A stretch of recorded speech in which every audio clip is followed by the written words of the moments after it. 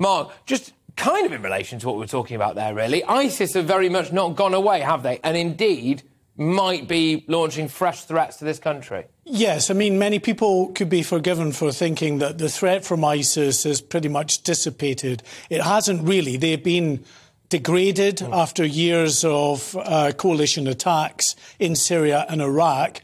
They've scattered around Syria and Iraq. They're not the force they were. They've gone to other countries. But they are still, in terms of their ability to reach out and influence others to carry out attacks, they are still a force. And they have we've seen a video urging their followers to carry out fresh attacks in the West. Now, we're not showing that video. We won't go into any real detail about exactly what it shows, except to say that it talks about the need to take up arms and to carry out fresh attacks. It shows pictures in particular of London with the words in English, "coming soon."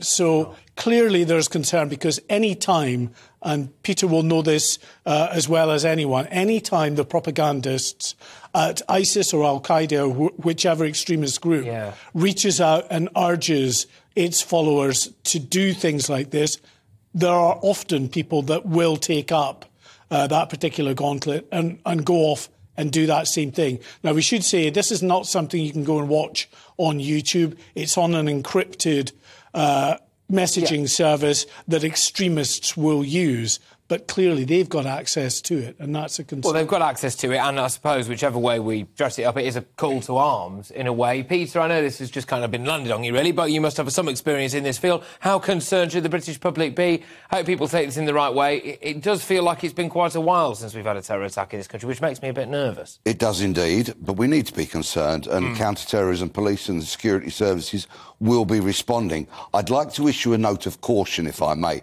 Please, to your viewers and your listeners, do not allow your inquisitiveness to get the better of you.